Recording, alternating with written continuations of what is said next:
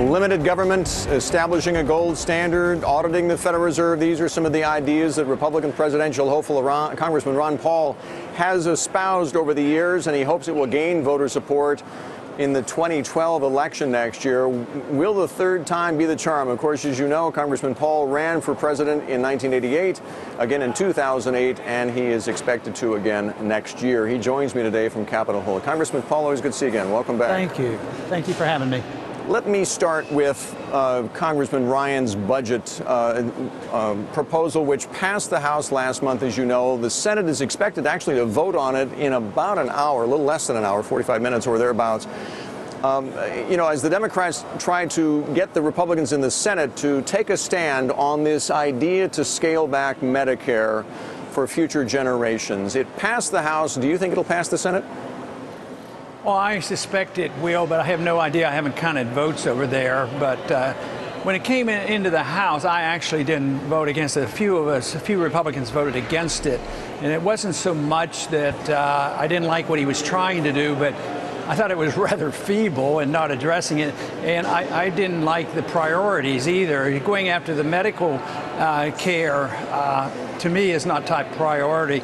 I have other priorities that I would address that I think would be at least a little less politically, aggravating to so many people, because now just people are arguing and screaming and hollering and shouting at each other that you're going to destroy the world. And really, his attempt was a rather modest attempt as far as I'm concerned. So you're mindful of the people who fear that Congress, in the attempt to try and, limit spending in the economy and keep the debt limit where it is right now, want to touch Medicare. They might want to touch Social Security at some point, and you're mindful that that might not be politically palatable right now? I am mindful of it, but I'm also mindful of the fact that if we don't do something, the whole system is falling apart. The obligations that we have there are unsustainable. We can't meet them. So if we don't do something, the whole thing will collapse, with a dollar crisis and runaway inflation. So I think it's a very serious problem. But if we were going to do it deliberately,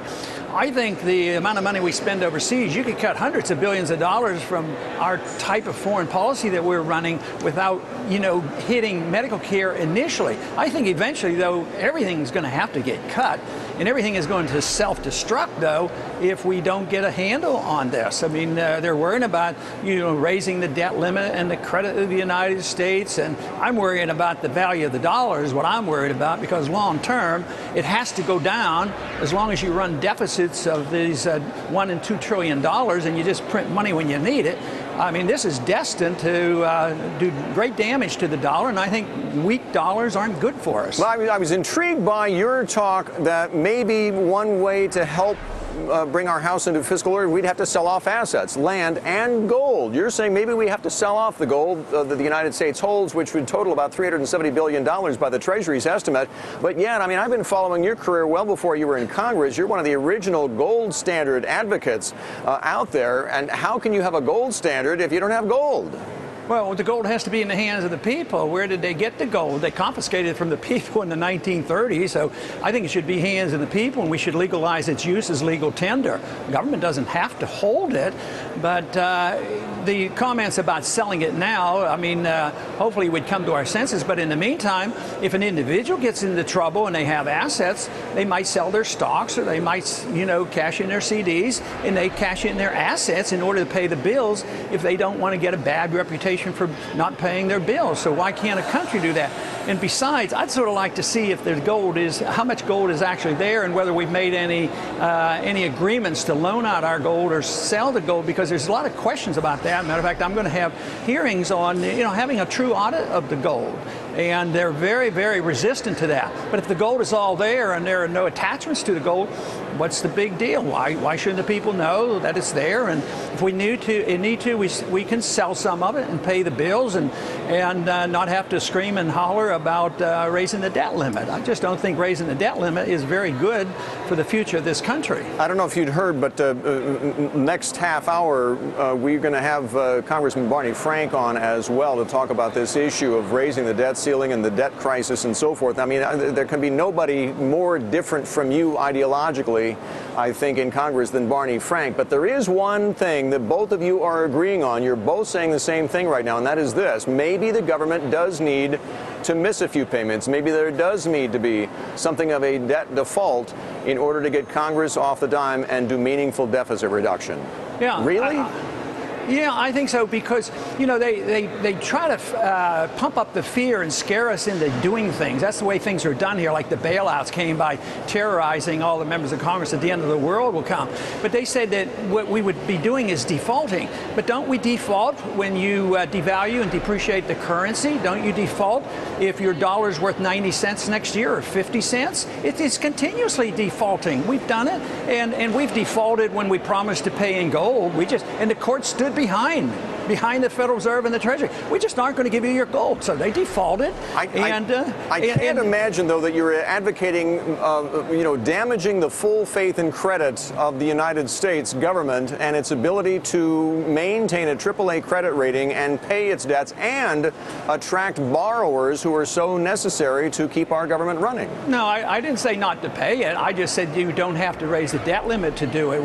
But don't you have cash flow, we have cash flow. Don't you risk hurting the trust that borrowers will have, the Chinese, the Japanese, whoever it may be? If there is a risk of default and we do miss payments, then we have to pay more for our debt going down the road. I don't think we have to miss the payments. But what happens if you have a terrible depreciation of the currency and wild inflation? You're looking at a lot worse problem than maybe assuming that we won't raise the debt limit, but we'll pay you first, but we have a tight budget. But you don't have to default on making the payments. And like I say, you're worried about the Chinese getting their payments. I'm worried about the American people getting defaulted by having the depreciation of the currency and their prices go up. Every time they go buy gasoline, they ought to say, my dollar's not buying very much anymore. That's a default that we ought to be concerned about as well. You want to run for president. You realize the low ratings that not only the president but Congress gets on the handling of the economy. Don't you realize, I would think, that people are just very tired of all of the wrangling that goes on in Congress without much getting done, whether it's on the debt issue or on health care recovery or, whatever the issue may be. It has been a Congress that has been doing brinkmanship for a number of years now. Aren't you tired of all that? Absolutely. That's why I think we should quit running the economy. My position is that no one person or no Federal Reserve system can central economically plan. I want to get them out of the business. I think investors should run the economy. I think they should produce the jobs, not the government. And I think the one concept that we have to address someday is that capital can't come out of a spigot. We think that capital comes from the creation of new money and credit by the Federal Reserve. And capital in a free market, if we understand true free market capital, it comes out of savings. You have to work, you have to produce, and you have to save. That's where true capital comes from. This pretense that you just turn on a spigot and you get money and credit, all that does is cause malinvestment, excessive debt, and bails out the wrong people. How do you do that, though, sir, when we are mindful of what percentage the entitlement programs in our country represent to our budget right now, Medicare and Social Security? How do you get meaningful deficit reduction, no raising the debt limit as you advocate right now, without touching those sacred cows in this economy? Well, I don't think you can. I'm just saying where you can start. And of course, I told you where I would start. I would start with our military-industrial complex and the foreign policy and these useless, very damaging wars. And then you do have to cut. Everything should be up to grab. My goal is to get back to the Constitution. If it's not there in Article 1, Section 8, we shouldn't be doing it. We should be. Why are we bailing out rich farmers? I mean, why do we even have those programs?